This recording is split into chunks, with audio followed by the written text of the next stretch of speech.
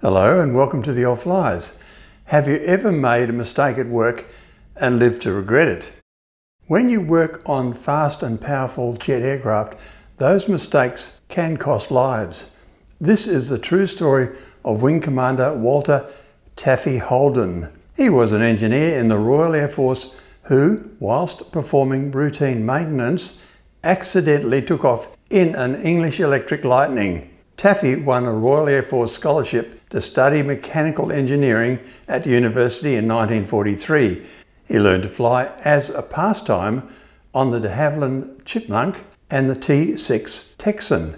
His goal was to work on frontline aircraft, and by 1966 he was in command of the No. 33 maintenance unit at RAF Lynham. Here, work was carried out on all current aircraft such as the English Electric Canberra and the Lightning.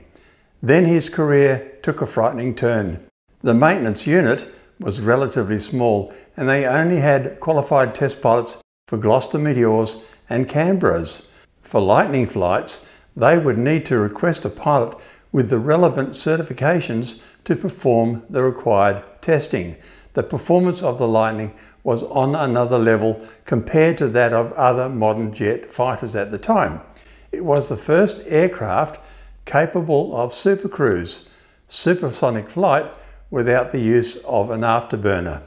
No. 33 unit was winding down as it was due to be disbanded. Holding up the closure was a particular aircraft, XM135. This is a Lightning F1 wearing No. 74 Tiger Squadron colours that performed duties as a display aircraft. This aircraft was the first full production F1 and first flew in November 1959. No test pilots were available after repairs had been made to XM135. This was not an issue due to the nature of what needed to be done. The aircraft needed to be taxied about 35 metres to test different electrical configurations. The engines would need to be spooled to high RPMs, then power cut and brakes applied.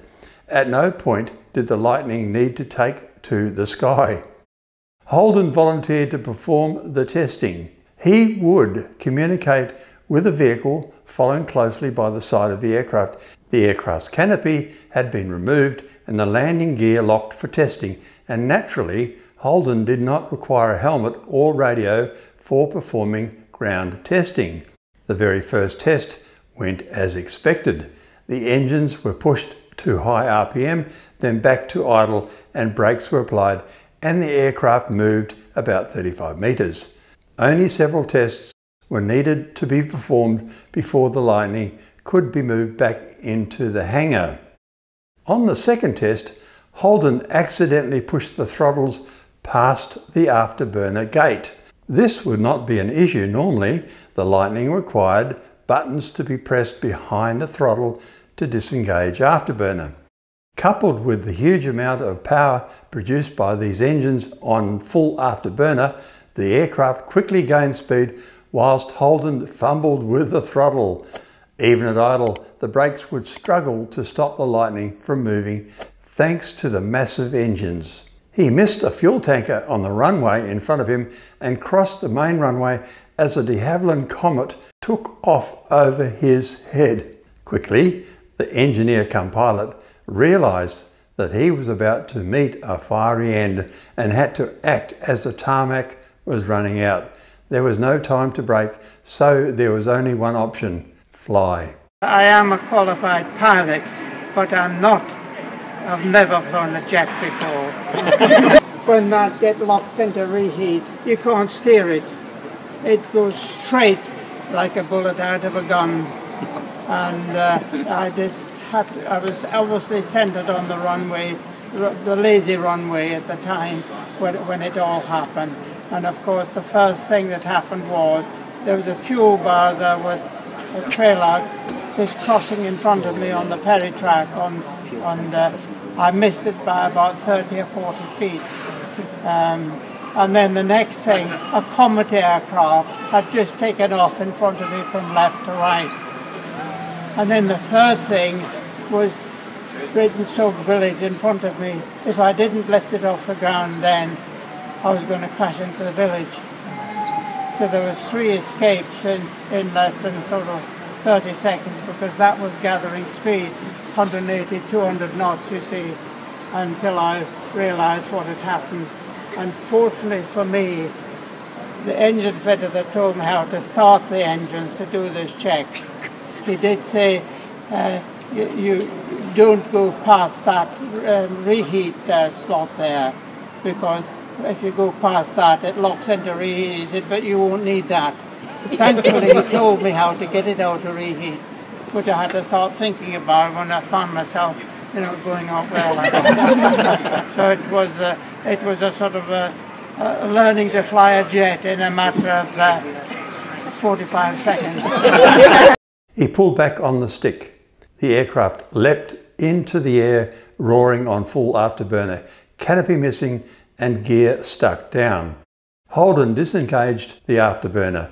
His next priority was to look for the comet that had just taken off before him, but thankfully it was nowhere to be found. He was unable to speak with the tower as he did not have a helmet or radio, and he was now on his own and needing to get the plane down. Due to the high speed, Holden was frantically trying to keep the airfield in sight. Ejection was not possible due to the ground locks being in place to make sure that ground testing was safe. He had to land it back at Lynham. The OC Ops rang me up and he said, Taff, Holden's airborne in a lightning. So I said, good. I said, I didn't know they had dual control. He said, no, he's on his own. He's on his own. I said, my God, has he gone mad or something? Anyway, I rocketed up to air traffic control. And there was this lightning gently going round the circuit. Very sensible chap, you see, there's Wing Commander. Going round, the first thing one could see was that he hadn't got the hood back, and, you could see his hair sticking up. I mean, he hadn't got a helmet on, you see. What he did was, and he very sensible, he went round and he changed it to the other runway, which was in fact going up to meet you, if you know what I mean. And he came in, and I said, my God, I said, he's going to make it. No brake chute, of course, none at all. And because the aircraft was terribly, terribly light, I mean, he went to the end of the runway and he pulled up, got out. Had he had a hat on, I'm sure he would have saluted. And I was first up and he said, I'm terribly sorry, sir. I said, Taff, I said, I'm not at all.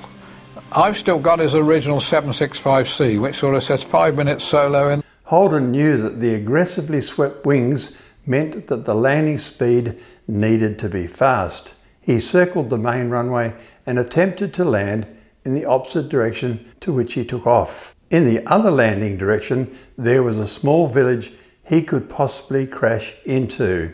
On the first 2 attempts, his speed and attitude were completely wrong, and instead he chose to go around. Finally, on the 3rd attempt, he committed. The aircraft he had flown previously were tail draggers. The Lightning uses a tricycle-style undercarriage. On his first attempt, the nose was pointed far too high. The tail of XM135 slammed into the runway, breaking the cable of the drogue parachute that was used for slowing the Lightning down. Holden used the brakes to maximum capacity and XM135 came to a halt less than 100 meters before the end of the runway. The entire ordeal lasted 12 minutes. RAF Lynham was filled with staff, some RAF and some civilian contractors. It was impossible to cover this event up.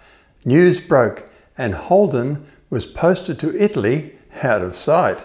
However, word quickly spread, not only throughout the UK but also Europe, where he was eventually recognised.